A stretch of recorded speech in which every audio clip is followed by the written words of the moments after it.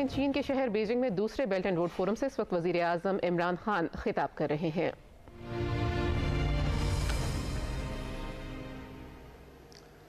बिस्मिल्लाहिर्रहमानिर्रहीम, इय्याका नअबुदु व इय्याका नस्तईन। Excellency President Xi Jinping, esteemed world leaders, distinguished participants, ladies and gentlemen, it is my privilege to speak at the second Belt and Road Forum for International Cooperation. I congratulate President Xi Jinping and the government of People's Republic of China for organizing this important event.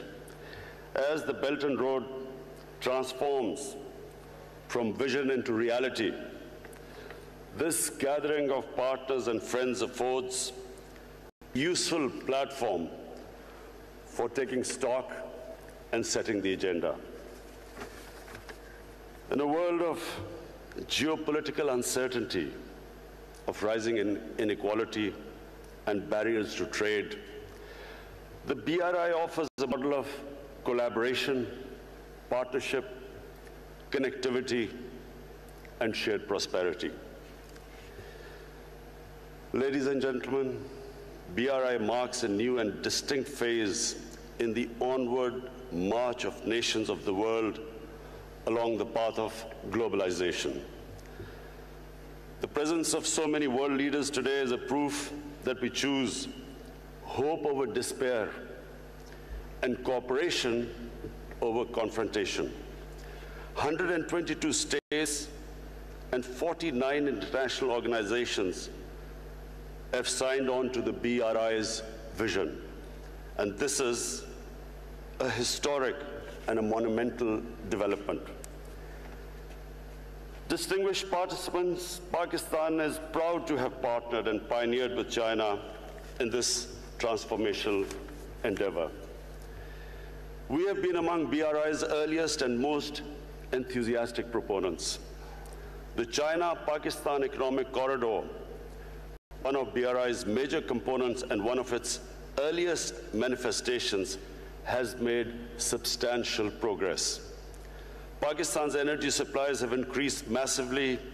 Our critical infrastructure gaps are being plugged. Gwadar, once a small fishing village, is transforming rapidly into a commercial hub. The Gwadar airport will be the largest in our country. Together, Pakistan and China are entering the next phase of CPEC, with greater emphasis on socio-economic uplift, poverty alleviation, agriculture cooperation, and industrial development. We are expanding the frontiers of knowledge through closer engagement and deeper cooperation in fields of education, innovation, and technology. Along the length of the corridor, special economic zones are set to come up, offering opportunities for investment for Pakistani, Chinese, and foreign entrepreneurs. Supplementing the next phase of CPEC, we are signing an expanded Pakistan-China free trade agreement. We are changing Pakistan's economic landscape and, inshallah, the destiny of our people. I want to thank China and its leadership for their unwavering support for Pakistan.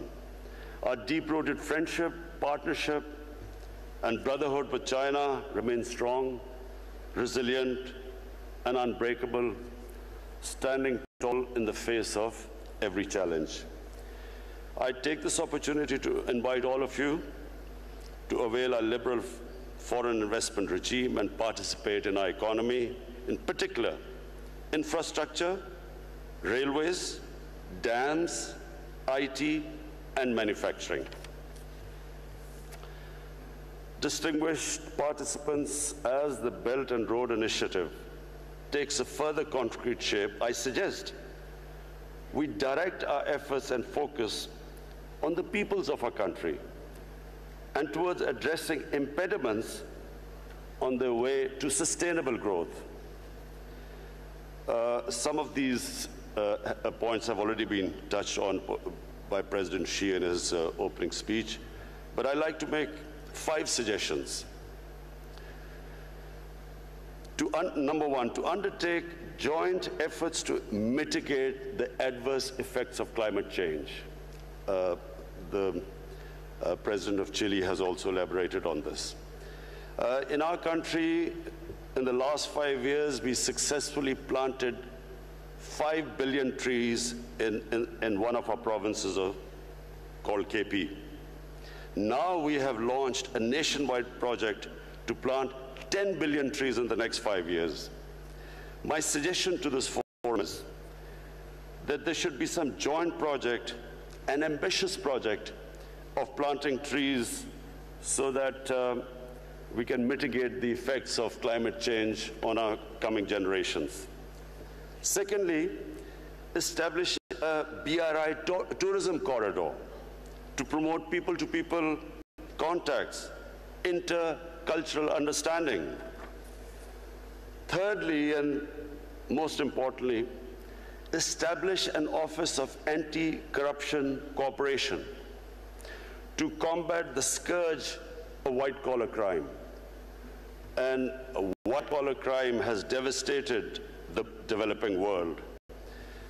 Fourthly, create a poverty alleviation fund that supplements national efforts in the fight against poverty and malnourishment.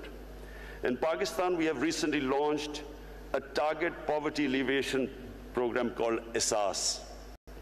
The aim should be to emulate China's spectacular success in lifting 800 million people out of poverty within 3 decades. And fifthly, make concerted efforts to further liberalize trade and investment flows, encouraging our private sector and businesses to collaborate in projects. Distinguished participants, China's marvelous civilization has given the world wisdom, harmony, and prosperity.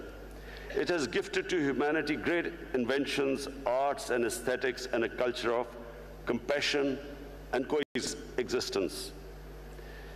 And again, President Xi's references to the ocean and the rivers, I quote a Chinese proverb, "The ocean is vast because it rejects no rivers."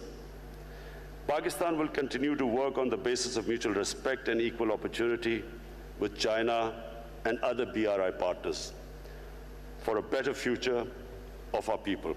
Pakistan will partner all those who share the vision of a peaceful and prosperous world.